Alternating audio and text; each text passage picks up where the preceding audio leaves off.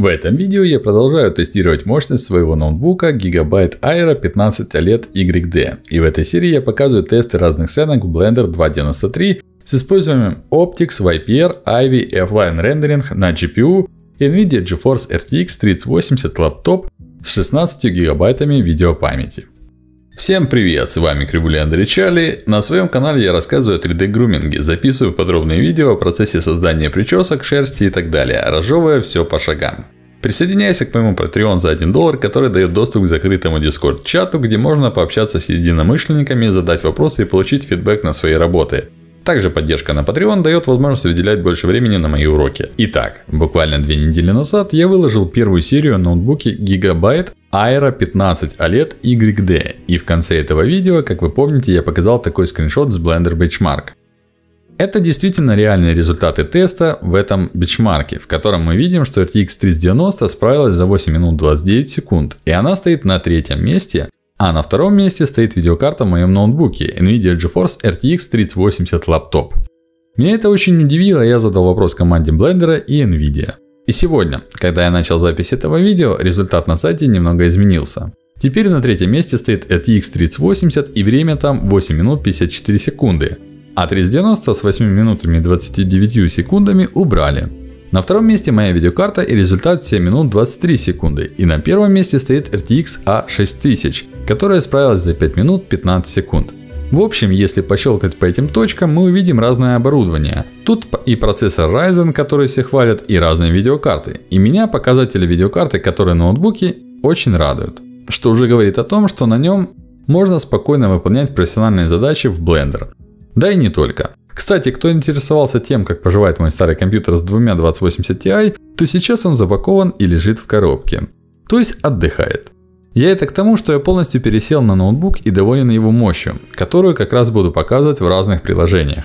Кстати, если вы помните, то я говорил, что я не люблю все эти синтетические тесты в приложениях-бенчмарках. Я больше люблю показывать результаты на практике. То есть открывать разные сцены и проверять производительность в них. Мне кажется, так можно лучше понять, как работает начинка ноутбука. Ведь у меня нет цели меряться с кем-то результатами, а есть цель проверять на деле в работе. Поэтому в этой серии я буду использовать демо-сцены с сайта blender.org. Ссылка на них будет в закрепленном комментарии. Я не буду показывать прям все сцены, а только лишь те, которые мне понравились и были интересны. Некоторые я даже изменял, чтобы сделать большую нагрузку на видеокарту. И первая сцена, которую я хочу показать, это Blender Splash FishyCat. На сайте ее превью выглядит таким образом. Итак, запускаю сцену. Что я изменил в сцене? Сначала я выбрал кота и в настройках увеличил отображение волос во вьюпорте. То есть, чтобы было такое же количество, как и на рендере. Также увеличил количество травы. По умолчанию там стояло значение None. То есть, ее было намного меньше. Я же выбрал Interpolated, чтобы ее стало больше для того, чтобы увеличить нагрузку на видеокарту и проверить производительность. Рендерить буду на Optics, но потом, не волнуйтесь, в одной серии покажу какую-нибудь сцену для сравнения CUDA и Optics. Итак, давайте посмотрим, как запускается сцена во вьюпорте.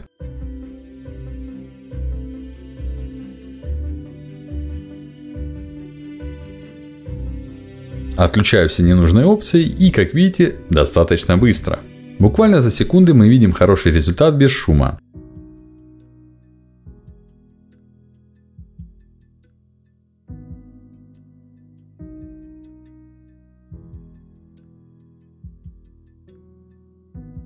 В GPU Z такие показатели на этой сцене.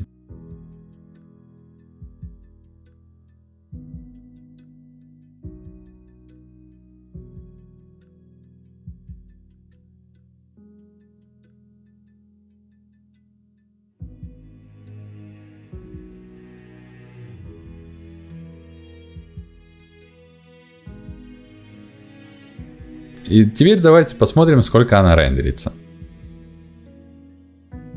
Я увеличу разрешение до 1920 на 1080 и нажимаю рендер. И как можете заметить, рендеринг прошел за 4 минуты вместе с композитингом, который был настроен в сцене. Я считаю, что для такой сцены это достаточно быстро. Переходим к следующей. Следующая сцена, которую я хочу вам показать, это Classroom. Превью на сайте выглядит таким образом. Как обычно, сначала проверяем IPR.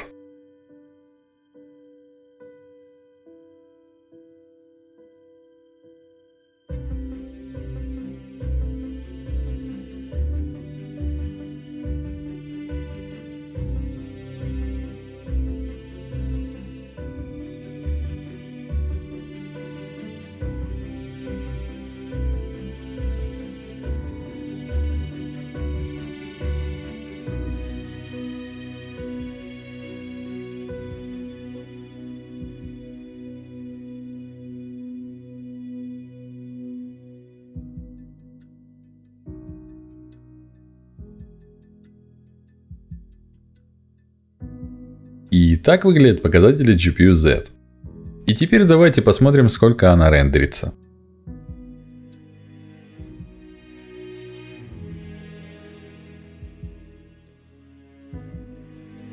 Итак, сцена отрендерилась за 1 минуту 47 секунд. Переходим к следующей сцене. Это UDIM монстр с 4К текстурами. Превью на сайте выглядит таким образом. Целью этой сцены показать мощь Eevee вьюпорта и реал-тайм текстуринга на GPU.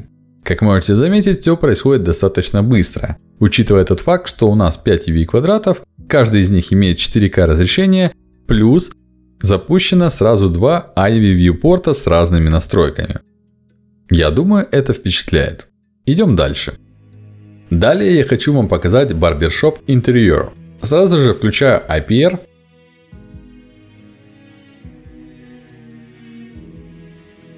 И здесь, как можете заметить, очень много всяких деталей. Эта сцена съедает гораздо больше GPU памяти, чем предыдущие. Но при этом апдейт во вьюпорте все равно достаточно быстрый.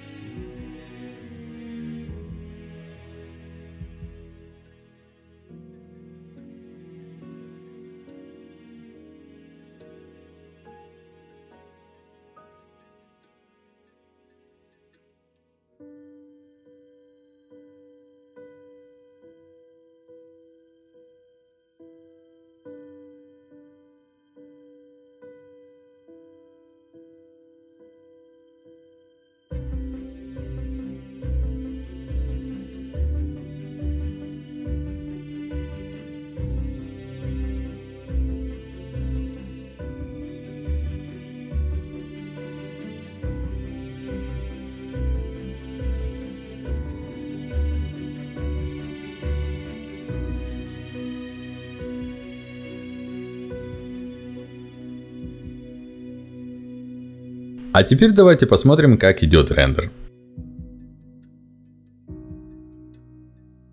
Так, как можете заметить, сцена отрендерилась за 11 минут. Идем дальше. Следующая сцена – это очередной тест Eevee Real Time. Как раз та сцена, в которой не включены все текстуры из-за авторских прав, но при этом достаточно много деталей. При 64 сэмплах во вьюпорте идет достаточно быстрый апдейт. Я думаю, вы помните, что Eevee это реал-тайм движок, который нагружает именно видеокарту, чтобы показать вам все красоты шейдинга, лайтинга и так далее в реал-тайм. Итак, я думаю, этого достаточно, чтобы понять, что все здесь круто. Идем дальше. Далее я хочу вам показать сценку, которая называется Flat Archives или итальянский интерьер. Запускаем IPR и видим, что все тоже достаточно быстро.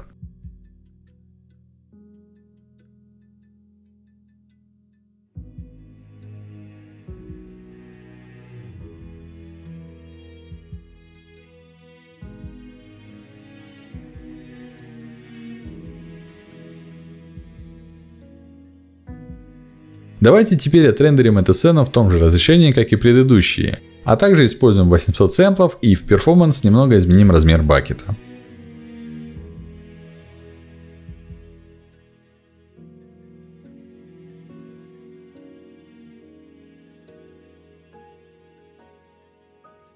Итак, данная сценка отрендерилась за 5 минут и 25 секунд с использованием гибридного рендера на Optics. Также я хочу проверить ее рендер просто на GPU.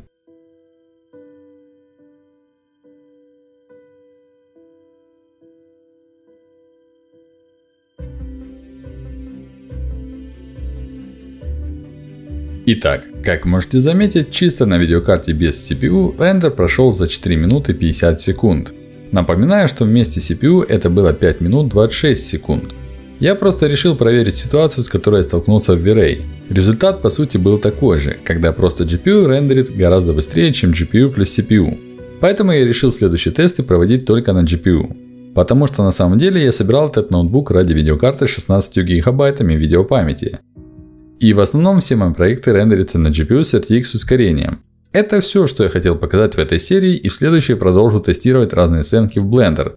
Так что до скорой встречи. Благодарю за просмотр и желаю хорошего настроения.